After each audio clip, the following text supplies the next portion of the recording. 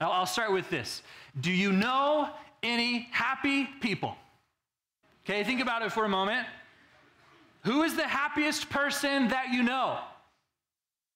Right, that person who always seems to have a smile on their face, even annoyingly, right? They never complain. They always have something good to say. They're in a constant state of being calm, cool, and collected. And they're not fake, right? There are some people who act happy, but you can kind of tell there's something else going on there, right? But then there are some people who you know are just genuinely happy. And so who do you know who is like that?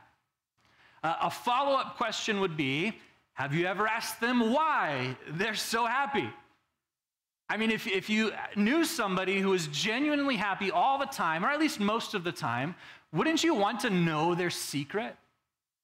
Isn't that what much of the world today is desperately looking for? The secret to happiness. And if you look at magazine covers, blog headlines, you'll find that there are some people who even claim that they've discovered the secret to happiness. Listen to these. Try these 6 science-backed secrets to happiness. The secret of happiness revealed by Harvard study. 27 habits to help you live a happier life. How to be happy, 10 extremely practical tips to try now. These are all webpage titles that popped up when I did a search in the Google machine. So many different things that popped up. And what these show is that there isn't actually any congruency on what makes us happy.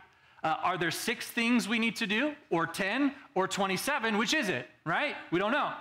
But there's one thing that all of these articles did agree upon, which is that happiness and self-care, everybody say self-care, are closely linked to one another. That's what these articles say. That part of our happiness depends on the nature and the quality of how well we care for ourselves. Self-care is a huge topic in our modern world right now, isn't it? Just type that phrase in, self-care, in any search engine, and it will deliver billions, no joke, billions of search results in less than a second. And they're all, the majority of them are talking about how important self-care is and why we need to pursue self-care for ourselves, right? Government websites, medical websites, psychology websites, white papers written up on this, educational websites that all talk about the importance of self-care. But here's a serious question.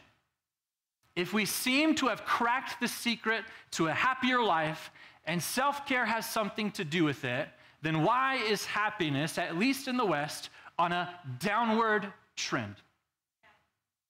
Since 2011, the well-known Gallup polling group, they've been keeping track of happiness on a global scale. I don't know how they did this, but we trust our pollsters, right? Maybe not. Anyways. But since 2011, they've been keeping track of happiness all across the world. And in North America, for example, happiness in general has gone down 5.18% compared to happiness recorded in 2011. And younger people, especially, younger people are being hit harder with unhappiness than the other age groups and demographics. According to another recent study, a decade's worth of personality change happened during the 2019 to 22 time period. This study showed that people are more neurotic, which means that they have a tendency to see the world as distressing or unsafe. Do you feel more neurotic since 2019? Since that time, people are less conscientious than just a couple of years ago. Researchers found that young adults, so that's those 30 and under, experienced the most change, but each age group showed these downward trends. Now, granted, there was a global pandemic scare, right? Massive political and cultural upheavals during this time period, but again, this has been going on since 2011. So what's going on? What's happening? Is the world not taking self-care seriously as the experts say they should be? I don't think that's it either. The self-care industry is valued at $1.5 trillion. That is a stupid number, okay? $1.5 trillion, which means that people are spending crazy amounts of money on things that are considered self-care. Okay, and the industry, according to the industry, self-care is anything that brings us joy. If it makes us happy, then it's worth whatever price we pay for it, whether it's with our time or money. Or another kind of definition of self-care is anything that you can do for yourself in the moment that will put you in a better position in the future. So I don't think the problem is that people are not taking self-care seriously, if that $1.5 trillion estimate is true. I think we actually have maybe an unhealthy obsession with self-care. And so I think the problem is with the idea of self-care altogether. That the world's understanding of and the world's pursuit of self-care is actually leading to more harm than happiness. But Christians, too, are being sucked into a self-care ideology that I believe is actually robbing them of the true joy and happiness that God actually desires for us to have. And we actually see God lay out for us a formula for self-care in Scripture. It looks very different from the world's version of self-care. What we see in Scripture, and this is kind of my bottom line, I'm going to say this over and over again, is that God's formula for self-care comes in the form of what I'm coining as selfless care. Selfless care. Okay, and today what we're going to do is we're going to look at the happiest, most fulfilled and satisfied person to ever live as an example to see what God's formula of self-care really looks like. And so the title of today's message is Selfless Care. Can we pray one more time before we continue with our message? Lord, we are grateful for you. We've been singing it all morning. We praise you, God. You are worthy of our affection. You are worthy of our attention. You are worthy of our obedience. And so, God, as we look at the Scriptures and as we see what your word says about self-care, or more specifically, selfless care, would you help us to receive your word? God, I know that even just in preparing this message for the past couple weeks, this is gonna step on some toes. And so, Lord, my desire is that people would not hear me, but they would hear your heart, God, your Father heart, for true care and what you want to do in our lives. And so would you lead us? Would you guide us? Would you prepare us to receive all that you have for us this morning, God? We love you, and it's in Jesus' name we pray. And everybody said, amen. Amen. Amen. Okay, everybody take a self-care deep breath. Okay, ready? Breathe out. Here we go. All right, so back to my first two questions I asked at the beginning. Who is the happiest person that you know? And what is the secret to their happiness? Now, I'm going to argue that the happiest person that you know is actually the same person for all of us, okay?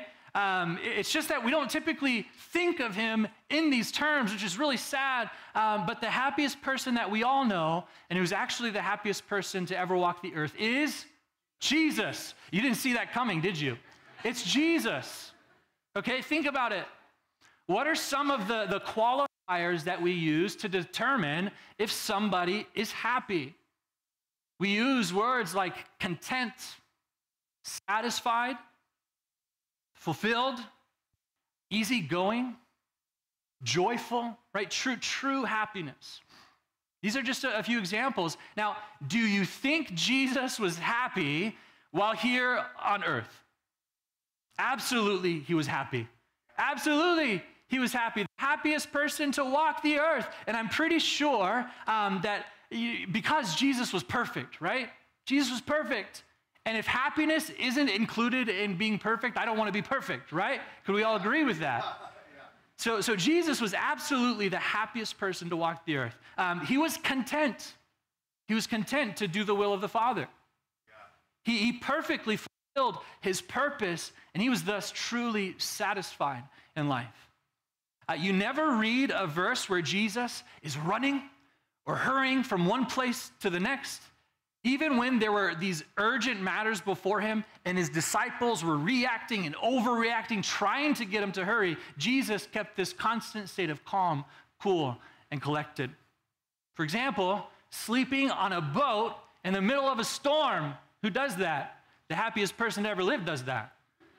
Right? Taking his time to heal the woman with the issue of blood in this crowded city when he was supposed to be on his way to Jairus' daughter who was about to die.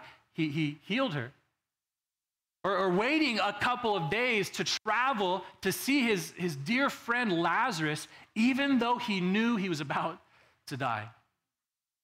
Now, that doesn't mean that Jesus was never sad, that he was never in pain or anguish. Jesus wept when he heard that his friend Lazarus had died.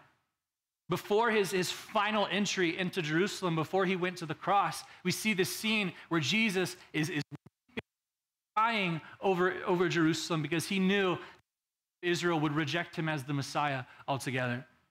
He was in anguish in the Garden of Gethsemane to the point of sweating drops of blood. The Bible refers to Jesus actually as the man of sorrows. But you can experience sorrow, you can experience grief, which is part of the human experience, and also be the happiest person to ever live. It's possible. Listen to what the author of Hebrews says in Hebrews chapter 1, verses 8 through 9. I've got a ton of scriptures for you. I would encourage you to write them down. You won't be able to turn to them as I'm going through them. Write them down, then look them up throughout the week, okay? But Hebrews chapter 1, verses 8 and 9. This is a prophetic psalm about Jesus. And so it says this, of the Son, that's Jesus, he says, your throne, O God, is forever and ever. The scepter of uprightness. The scepter of uprightness is the scepter of your kingdom. Verse 9, you have loved righteousness and hated wickedness. Therefore, God, your God, has anointed you with the oil of gladness beyond your companions. Who are Jesus' companions? You and me, the rest of humanity. And what this psalm or proverb is, what Hebrews is saying is that Jesus was anointed by God with the oil of gladness that was greater than all of the rest of humanity. He was the happiest person to ever live and walk the earth. But not only is Jesus the happiest person to have ever existed, he also wants us to experience his exact same joy in our lives. Okay, think about his advent. I can't believe that it's almost Christmas, can you? Oh my gosh.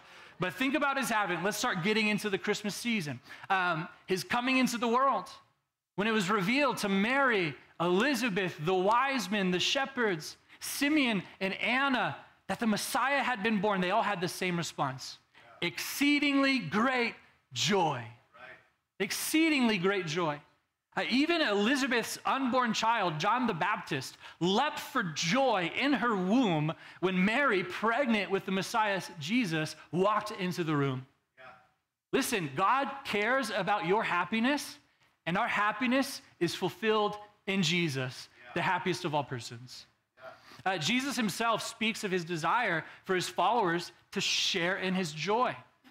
Listen to John chapter 15, verse 11. This is what Jesus says. He says, these things I have spoken to you, that whose joy? My joy may be in you, and that your joy may be full.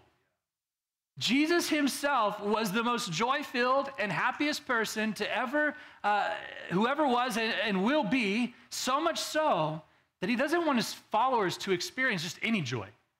You can probably find some kind of joy in this world if you tried hard enough. But that's not enough for Jesus. He doesn't want you to experience any joy. He wants you to experience his perfect joy. Wrap your brains around that, people. That is incredible. Right? He wanted them to experience his joy, the anointing of the oil of gladness beyond anyone or anything else. And so Jesus was and still is the happiest person to ever walk the earth. Right? I say is because he's still alive. Amen? Right? We also see that he wants us to experience not just any joy, but his joy. He cares about our happiness. But what's his secret? Back to the second question. How did he and how do we achieve that perfect happiness? Because if we look at Jesus' life, all of the typical things that the world associates with being happy, listen, Jesus never experienced. He didn't experience those things. Jesus, as far as we know from the scriptures, he didn't have a penny to his name. By the world standards today, he was dirt poor. He was poor. He didn't own a house or any land. He depended entirely on God, who provided to him through other people to support his ministry his entire life. And so his happiness, it didn't come from money or material things. You see that? Jesus was never married, and he never had any children. So his happiness, it didn't come from having a spouse or children. Again, he was never married and never sinned, so we know he didn't gain happiness from sexual pleasure. He never experienced that. Jesus, he had a vocation, but it was purely nonprofit, so to speak, and it was geared entirely toward the service of others. Let's then think about self-care, something that the world agrees plays a major part in happiness. What did Jesus do for self-care? Did he sleep in every now and then? Now, we don't know really, but what we do know for sure is his regular routine, which he daily woke up early in the morning to spend time with God. We see that all throughout the Gospels. Did Jesus make sure he got enough alone time? Any introverts in the house? Need your alone time, right? I am. Did he make sure he got enough alone time? Well, Jesus often went away for times of solitude all by himself, but during those times, he wasn't taking part in his favorite hobbies. Right? He wasn't binge watching Netflix or figuring out what's happening on X or anything like that, right? His times of solitude were again devoted to prayer and worship to his Father. Even on the Sabbath, the one day of rest during the week set aside by God for us, Jesus would go to the synagogue to worship, pray, read scripture, and teach. He would heal the sick, and he was pretty much constantly around other people all the time, including on the Sabbath. Now, again, if you're an introvert like me, this doesn't sound anything like a day of rest at all, does it? No. And so as far as we can tell from Jesus' life, he wasn't very good at self-care by the world's standards. In fact, his life and daily activities are summed up pretty well by Romans chapter 15, verse 3, where Paul says, "For Christ did not please himself." For Christ did not please himself. And Paul is using Jesus as an example for us, saying that we shouldn't purely please ourselves, but we should please our neighbors, please the people around us. Right? Jesus is this perfect example of someone who practiced the spiritual discipline of self-surrender, of self-denial at all times. If you want to learn more about that spiritual discipline that we don't learn much about, a shameless plug, I wrote a book on it. And if you want to learn more about it, I can point you in the direction to that book and you can read it. Cool? All right. So how is it then that Jesus didn't seem to practice any kind of self-care, but lived a life totally devoted to serving God and serving others, and yet he's also the happiest person to ever walk the earth? If self-care wasn't part of Jesus' normal practice, then what's his secret to supreme happiness? Again, what we see in Jesus' life, as well as in the scriptures, is that God's formula for self-care comes in the form of selfless care. Right? That the greatest thing you can actually do for yourself is to think about and care about others more than you think and care about yourself. Okay, here's some more scriptures. I'm going to get a drink of water because I sang like crazy during worship and I'm losing my voice. All right, so 1 Corinthians chapter 10, I'm just going to read these off. They speak for themselves. 1 Corinthians chapter 10, verse 21. Let no one seek his own good, but the good of his neighbor. 1 Thessalonians 5:15. See that no one repays anyone evil for evil, but always seek to do good to one another and to everyone. Philippians chapter 2, verses 3 and 4. Do nothing from selfish ambition or conceit, but in humility count others more significant than yourselves. Let each of you look not only to his own interests, but also to the interests of others. And as that verse from Philippians that we just read, as it indicates, it's not wrong to look after your interests. It's not wrong to look after your interests. We need to make sure that we are healthy, right? We need to make sure that our lives and our families, our homes, that they're in order. We need to make sure that our minds and our bodies are fit. But if we are counting our self-care as more significant than the care of others, then Scripture's clear that we have our priorities wrong. Right? Selfless care, meaning care for others, should always be our priority. And what God shows us in His Word is that it is through selfless care that we actually receive care for ourselves. Right. Provision and care comes when we practice selfless care towards others. Well, how does that work, Pastor Kai? Well, in Mark chapter 6, and we're going to hang out in this story for a little bit. And so if you'd like to turn there and follow along, I'm not going to read all the scriptures. But in Mark chapter 6, starting in verse 30, we see that the apostles, right, the 12 men appointed by God to train and equip for the work of ministry in the world, right before he would leave.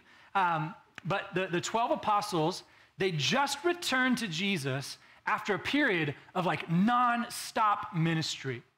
Jesus sent them out. They were casting out demons, preaching the gospel, the kingdom of God come. They were serving people nonstop, and they've just returned to Jesus. And so when they return, Jesus says, hey, you know what, guys? Let's get away by ourselves to somewhere where there's not going to be a lot of people, where it can be just me and you guys, and let's get away for some rest. Right, you've been working hard. You need to rest. Right, so even Jesus acknowledges that rest is good.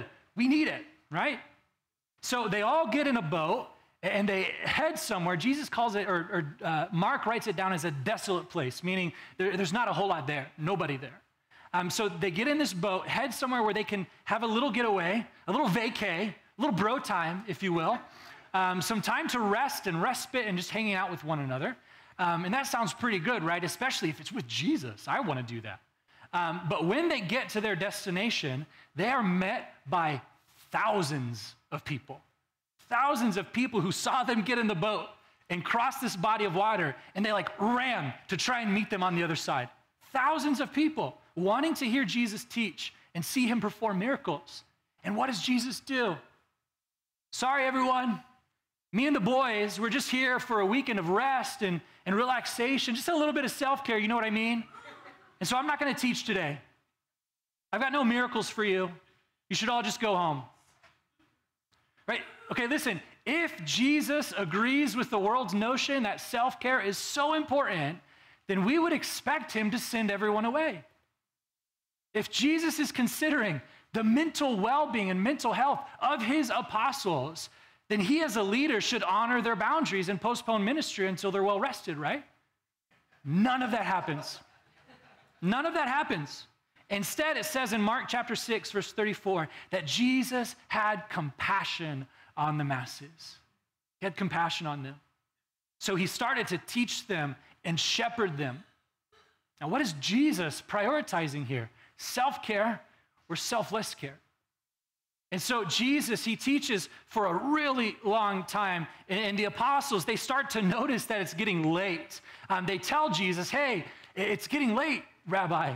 It's getting late, Master. How about we send all of these people away to a nearby village so that they can, refresh, get something to eat, right? Because there's nothing around here in this desolate place. Now, it might sound like the apostles are being compassionate, that they're being loving and kind and considerate of all of these people, wanting to make sure that they don't go hungry.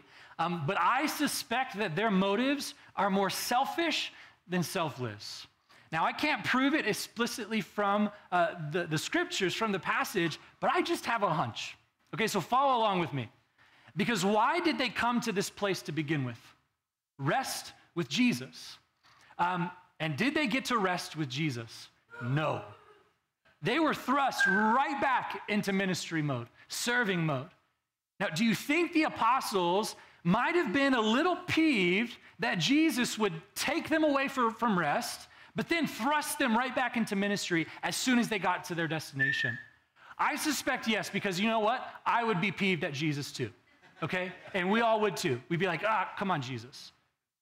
And so I suspect that the disciples were actually trying to just get rid of the people so that they could finally hang out with Jesus and rest. They were trying to take self-care into their own hands and on their own terms. Because listen, the crowds were not considering them in that moment. And surprisingly, Jesus, their leader, didn't protect their rest time either. So I think what they're doing is they're just trying to get rid of the crowd for selfish reasons. I think they're trying to take self-care into their own hands, and I suspect that Jesus knew the apostles' intentions as well because of his response to them. Right? The apostles say, let's send him away, and Jesus says, we don't need to send him away. You feed them. You feed them. More work, more ministry, more serving. You feed them. Okay, good teachers never miss the opportunity to teach. And what happens next is Jesus performs this incredible miracle. He takes 5 loaves of bread and 2 fish, multiplies it so that it feeds at least 5,000 men, and we don't know how many women and children were also present on top of that. And the feeding of the 5,000 is this wonderful and well-known miracle of Jesus's, but there's some depth to this story. Because like I said, good teachers never miss an opportunity to teach. And this story isn't just about the miracle. It's not just about the miracle, but what Jesus was trying to teach the apostles in that moment. Because Jesus wasn't disregarding their need for rest and care. He was trying to show them a better way. He was trying to show them a better way. He was showing them that that when you trust him, when you trust in his ways, when you practice this formula of self-care, which comes in the form of selfless care, he's going to provide for you.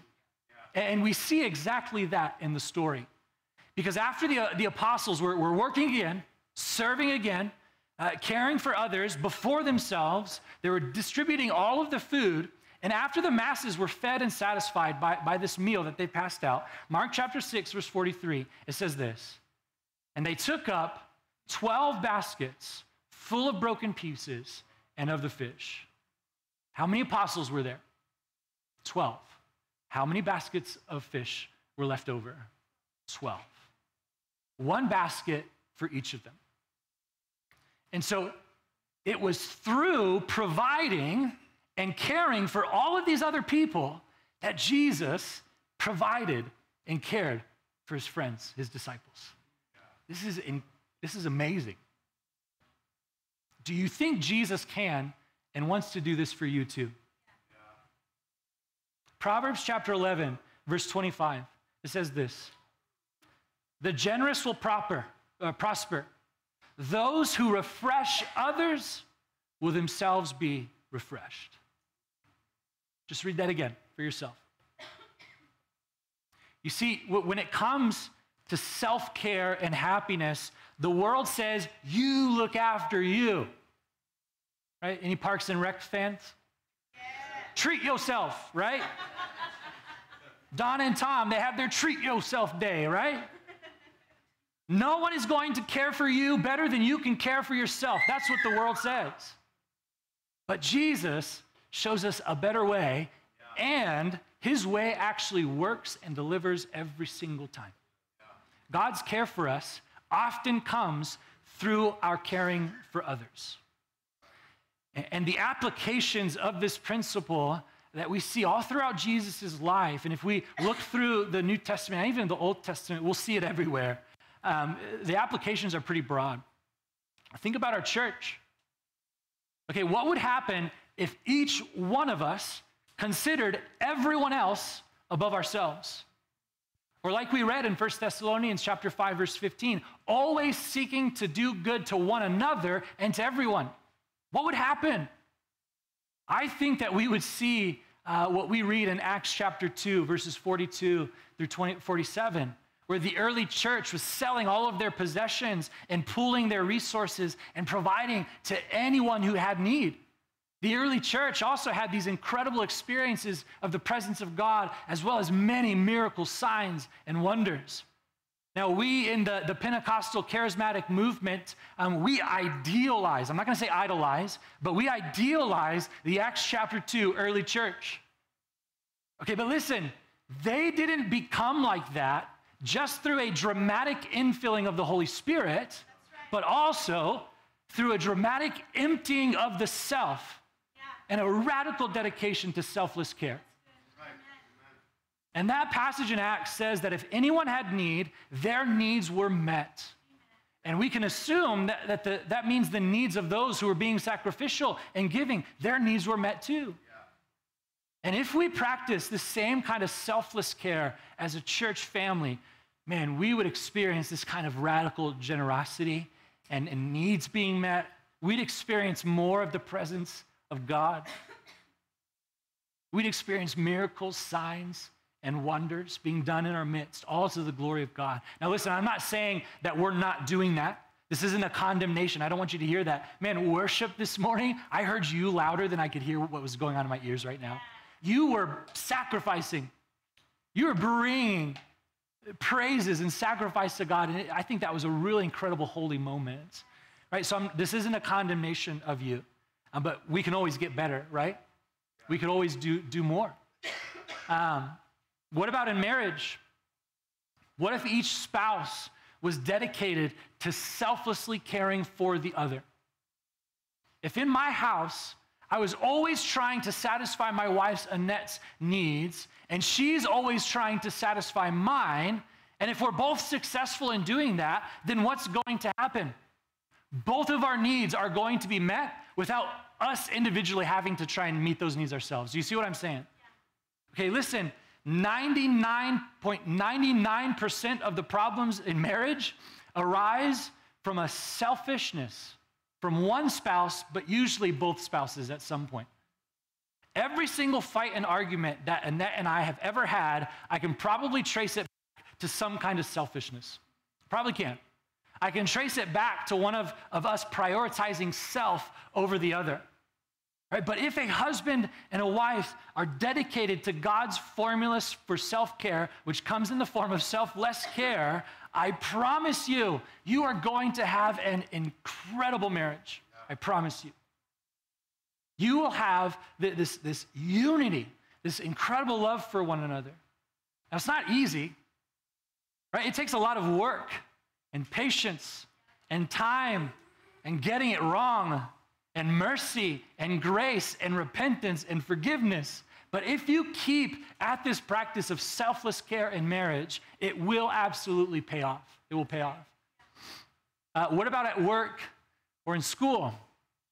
What does selfless care look like there? Well, it's really simple, okay? It looks like submitting to your authority and doing the best work that you can do. I think this is an old-fashioned kind of thought that we've lost in our modern day, especially us millennials, okay? If you go into work with the mindset of what can I get out of this rather than what can I put into this, you are going to be miserable. You're going to be miserable. Why? Because your place of work is going to let you down. Your boss is going to let you down. Your coworkers are going to let you down. Your employees are going to let you down. And if you're trying to get something out of these flawed environments, then you're going to be very disappointed. Are you following what I'm saying, church family? But if you think more about what you can do for your boss, I don't care how terrible they are. If you think more about what you can do for your coworkers, your employees, your teachers, your professors, if you selflessly sow into your place of work or school, then God's principles of sowing and reaping are going to be activated in your life. Right? Galatians chapter 6, verse 7 and 8. Write this one down for sure. Go and read it this week. Galatians 6, verse 7 and 8, Paul says, "Do not be deceived. God is not mocked. For whatever one sows, that will he also reap. For the one who sows to his own flesh will from the flesh reap corruption. But the one who sows to the Spirit will from the Spirit reap eternal life." Whatever you sow is what you're going to reap, whether good or bad. Jesus says it this way in Luke chapter 6, verses 37 and 38. "Judge not, and you will not be judged. Condemn not, and you will not be condemned. Forgive, and you will be forgiven. Give, and it will be given to you. Good measure, pressed down, shaken together, running over will be put into your lap." Jesus goes into like the slam poetry kind of thing right there, right? And then he finishes, "For with the measure you use it, it will be measured back to you." Right? Are you sowing selfishness or selflessness in your life. You're going to know by what's being given back to you, by what you're reaping in your own life. This practice of selfless care, listen, it also serves our mental health incredibly well. God cares about your mental health, and he wants you to be well in body and in mind. But his way is supremely better than our own ways and the world's ways. Okay, in Jesus' great Sermon on the Mount, recorded in Matthew, he starts talking about anxiousness and anxiety. Now, this is probably the number one mental health struggle in our world today, isn't it? If I asked you, how many of us experienced anxiety this week, every single one of us would raise our hand probably. And there are good chances that there's a good amount of us who experienced anxiety to the point of being overwhelmed and almost debilitating. There's a good chance of that. Well, in Jesus' sermon, he talks about anxiety, and he gives us a remedy for anxiety. It's not medication, and it's not counseling. Now listen, all right? I want you to hear me very carefully. Everybody look at me right now. I am not against counseling. I am not against medication, if that's what you need. And Jesus isn't against that either. I am so thankful for the counselors and the tools that they've given my wife, for example, who's been through the ringer with postpartum depression. I am incredibly thankful for them. But even my wife will tell you that counseling is a supplement. Counseling is a supplement to her life, and that what Jesus prescribes is primary and so much better. And so in Matthew chapter 6, starting in verse 25, Jesus, he starts listing out some things that we could choose to be anxious about. Right, where's my food and drink going to come from? What about my clothes? What about my body, my health? Like, what's going to happen tomorrow and the next day? And so Jesus says, don't be anxious about your life. Don't be anxious about all of these things. And you know what? Your heavenly Father actually knows very well that you need these, and he's going to take care of you. But he has a formula that he wants you to follow. So instead of being anxious, do this instead, Jesus says. Matthew chapter 6, verse 33. You've heard it before. But seek first the kingdom of God and his righteousness, and all of these things will be added to you. Now, real quickly, 3 things about this verse. First, there's an instruction in this verse. Seek first the kingdom of God and his righteousness. What does that mean? It means learn everything that you can about the kingdom of God that you belong to. Right? Who is our king? And what is he all about? Right? And then align your life with the customs of that kingdom, which is righteousness. Right? Do what the king asks of you. Obey his laws and commands. Live as a citizen of heaven should live. And if it's not been made clear, the kingdom of God and his righteousness is all about loving God and loving other people, and not so much about self. Right. Just to make sure that's clear. So we have this instruction. Second thing about this verse is that it gives the importance of this instruction. When should we seek the kingdom of God and his righteousness? First. Right, so the kingdom of God and his righteousness shouldn't be this afterthought that we eventually get to. Right? It should be primary. It should be at the forefront of our minds all of the time. It's not going to help us very well if we choose to be anxious and we try and fix things and make things happen all on our own, and then we finally think, oh yeah, I got to remember the kingdom of God and his righteousness. It's not going to work. That's not how it works. Seek first the kingdom of God and his righteousness, and all these things will be added to. So we have instruction, we have importance. The third thing that we have is a result. If we follow God's instructions and we make seeking his kingdom and his righteousness the greatest priority in our lives, which is loving God and loving people, then he promises there will be a result. What is that result? God is going to care for you personally. God is going to care for you personally. Jesus says it this way, and all of these things will be added to you. What does all of these things refer to? It's all of these things that we're being anxious about. Everything that Jesus listed off, it'll be added to you, he's saying. And if God, the creator and sustainer of the universe, is providing all of your needs and he's taking care of you personally better than you can take care of yourself, do you think you're going to be anxious? No, probably not. Now, in what we just talked about, how much self-care is involved in God's formula here? 0. Seek first the kingdom of God and his righteousness, which has nothing to do with self, and then all of these things will be added to you. Here it is again. God's formula for self-care comes in the form of selfless care. Do you see it? Yeah. Have I presented my argument thoroughly this morning? Yeah. And if we apply this to every single aspect of our lives and others in our community, in our family, in our friendship, if they're doing the same thing around us, I promise you, our church will be better because of it. Your marriage will be better because of it. Your workplace, your school environment, it's going to be better because of it. Listen, your mental health will be better because of it, because Jesus promises it. And if this is how Jesus lived his entire life, and he was still the happiest person to ever walk the earth, I bet you that we're going to be happier because of it too. It's like the cherry on top. And so to wrap up, and Stephanie, you can come on up. So to wrap up, what are you practicing more in your life? Self-care or selfless care? And how is that going for you? If you're making self-care a greater priority in your life and you don't find yourself getting any happier, it's time to do something different. It's time to change it up. Right? Try God's way. Make selfless care a greater priority and see the wonders that God does with you. Right? Trust that God will be faithful to his words and that he'll care for you in the way that only an almighty God and loving Father ever could. It's so much better.